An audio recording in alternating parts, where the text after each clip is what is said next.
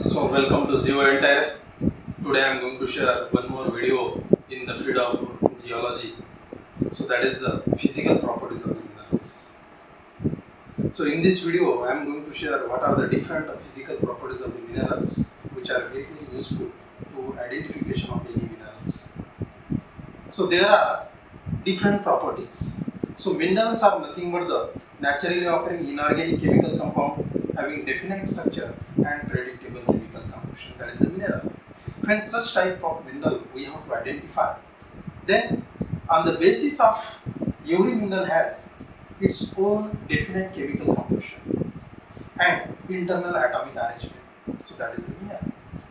So therefore the atomic arrangement and type of bonding between mineral atoms are effective in shaping the shape of or outward morphology of that particular mineral is depend on these factors. So these physical properties control the certain extent of features of that particular mineral. So sometimes maybe minerals alter due to air, water, rusting. So therefore, whenever we are going to tell or we are identifying some minerals, so that mineral should be a fresh sample of that particular mineral is generally used. And in that way, we have to collect unaltered mineral samples. So, thus, to identify such minerals, physical properties are very helpful in identification of minerals. So there are number of physical properties. So number of physical properties includes, that is the color, streak, lustre, cleavage, fracture, that is the form, or it is also called as habit. Then tenacity, specific gravity, luminescence, radioactivity, magnetism. So these are the specific gravity. So these are the different properties of the minerals. So in this video, I am going to share one by one what are the different physical properties in a descriptive manner with practical purpose also.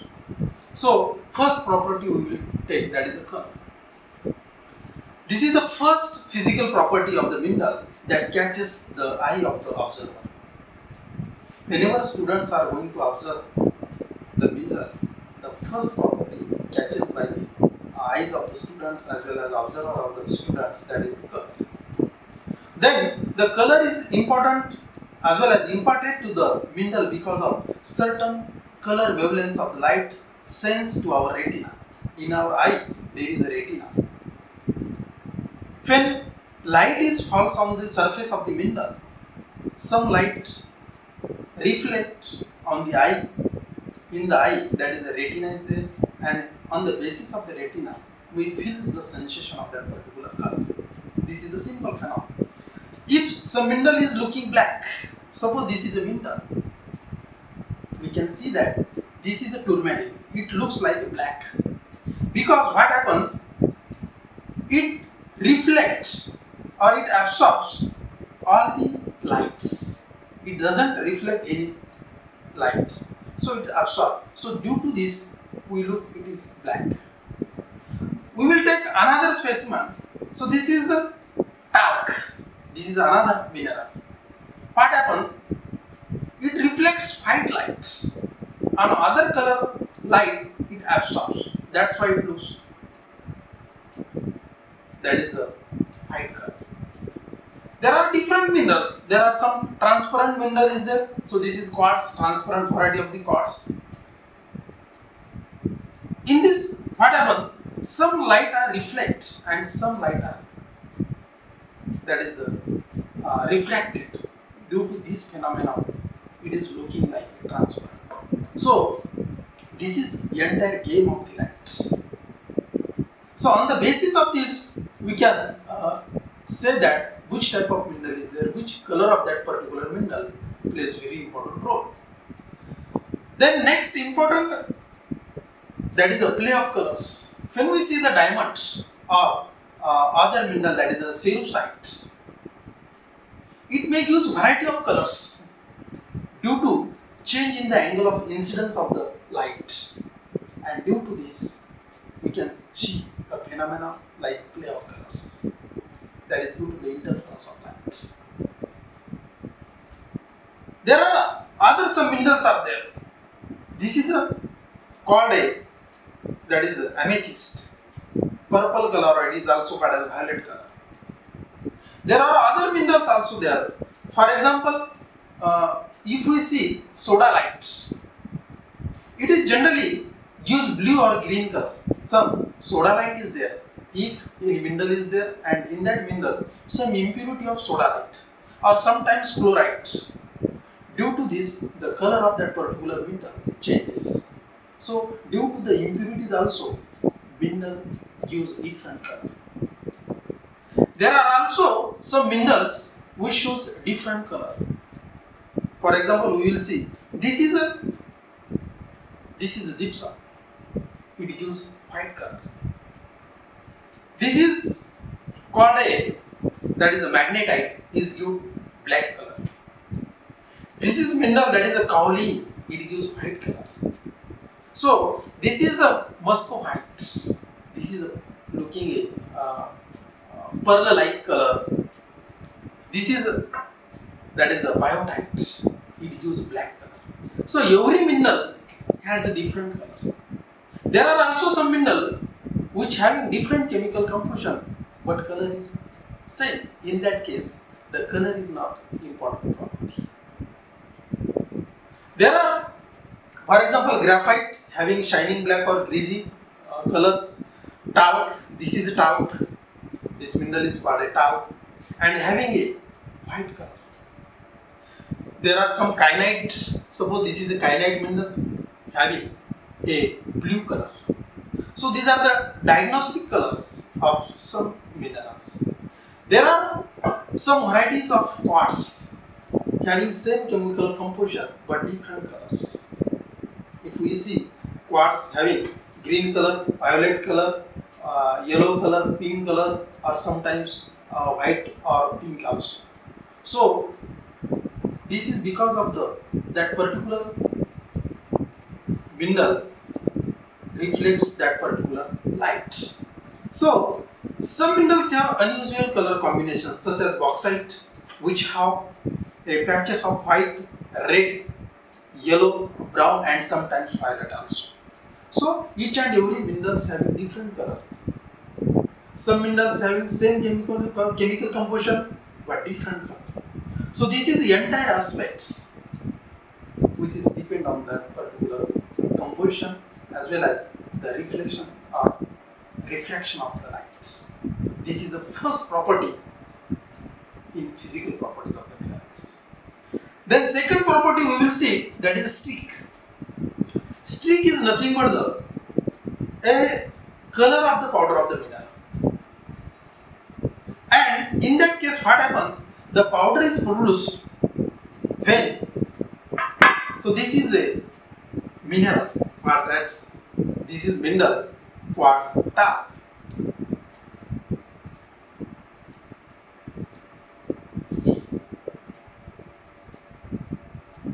The powder is produced when a mineral is gently scraped. So this is the streak plate. This plate is called a streak plate.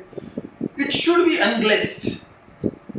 And when mineral is scraped across this porcelain plate, or this is a streak plate, it gives color. And it is generally pale shade of the body color of the mineral in its compact form. There are certain minerals have strikingly different streaks. Their own body colors, it becomes a diagnostic property for identifying some minerals from others having same colors. For example, we will take two minerals. So this one is the biotite and other one, that is this one is the muscovite. Both having different body colors. But when we observe this one, the muscovite, when we rub or scrap on this porcelain plate, it gives white powder color. And this is a biotite. When biotite is scratched on this plate, it gives also it is black color mineral, but streak is white. So in this way, the streak is very diagnostic property. If both mineral having same color, body color, but streak is different. In this case, this streak is the very diagnostic property for identifying those minerals. Suppose gold is there. This is a gold. This is not natural gold. So this is purified gold. So when gold and one other mineral, that is the chalcopyrite, both having yellow color, how to identify those minerals? But when we gold scrap on the streak plate, it gives yellow streak, whereas when we scrap chalcopyrite, it gives different color. So for example, chalcopyrite gives greenish black and gold gives yellow. So lustre is the second property, physical property to identify any mineral. So this property of mineral is related to the reflection and diffraction of the light from mineral surface. It is independent of color of the mineral. It is defined as the appearance of the light, appearance of the mineral in reflected light, and is a measure of shine of the particular mineral. So lustre is again grouped into basically two types. So first one is the metallic and other one is the non-metallic. We will see metallic. What is metallic lustre? So metallic lustre, the name itself suggests it is characteristics of metals surface. The name itself suggests is characteristic of metal surface. For example, minerals like galena, pyrite, gold, these minerals are strongly absorb light, visible light. So therefore, it produces a brilliant appearance on the surface. So this is called a metallic lustre. Generally, those minerals having opaque nature, light can't pass through it, and having dark streak and refractive index also 3 or more than 3, those minerals having generally a metallic lustre. Native minerals also having such type of non-metallic lustre. Some sulfides also falls in this category also. Some minerals exhibit somewhat less metallic lustre. Those are called as submetallic lustre.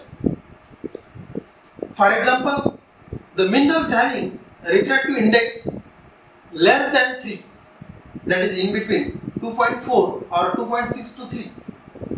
For example, hematite, magnetite, silomelon, these are the minerals. So this is the magnetite, which shows that is the submetallic lustre.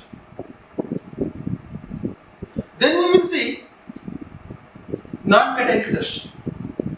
This non-metallic lustre again classified into different type of lustre. So what is non-metallic lustre? So non-metallic lustre is generally light colored minerals and transmit light to a certain extent. Those minerals shows non-metallic lustre. The streak is either colorless or very light in color. The non-metallic minerals is grouped into basically 7 types. We will see one by one. So in non-metallic, first lustre, that is a vitreous lustre.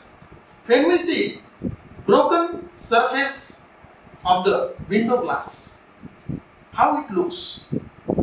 If the mineral is looking like that, if the lustre of that particular mineral is looking like that, it means that the mineral having vitreous lustre. For example, quartz, tourmaline, those minerals having vitreous lustre. It means those minerals having refractive index in between 1.3 to 1.9, those minerals are called as vitreous luster. For example, some rock salts, oxides, hydroxides of aluminum and magnesium, those minerals gives vitreous luster. If those minerals having refractive index somewhat less than tourmaline or quartz, that is less than 1.3, also show some vitreous luster. For example, calcite and we can say that augite, those minerals have subvitreous luster. This is regarding the vitreous. Then pearly luster, if the mineral is exhibited by the pearls like luster, then it is called as pearly luster. For example, muscovite, it gives very good luster like a pearl, so therefore it is called as pearly luster, muscovite. So this is the mineral called as muscovite. Then silky luster, it is a luster exhibited by silk fibers, and minerals which are crystallized in the fibrous habitat or habit or form commonly shows silky luster. For example, asbestos is the very good example of having silky luster. Then third one is the resinous luster. In resinous luster, it is a luster exhibited by the resin. For example, sphalerite, that specimen is not available here, so therefore I can't show you. So sphalerite having a resinous luster because it looks like a resin. Greasy luster, the mineral luster is exhibited by the grease line. The oily appearance similar to the thin oil coated on the surface of that particular mineral. For example, graphite having a greasy luster. Then adamantine, it is hard brilliant luster, that like that of a diamond, because such type of luster is called as adamantine luster. It is due to high refractive indices of the minerals. For example, cerussite and diamonds gives brilliant luster of adamantine luster. Then earthy or dull luster. So this is kaolin. This is kaolin mineral. It mineral showing a luster possesses dull or earthy. For example, kaolin or chalk, or we can say that soil. How soil gives luster? Those luster is called as earthy or dull luster. With this, I stop here. The remaining properties of minerals, physical properties of minerals, we will see in second part of the our lecture. Thank you.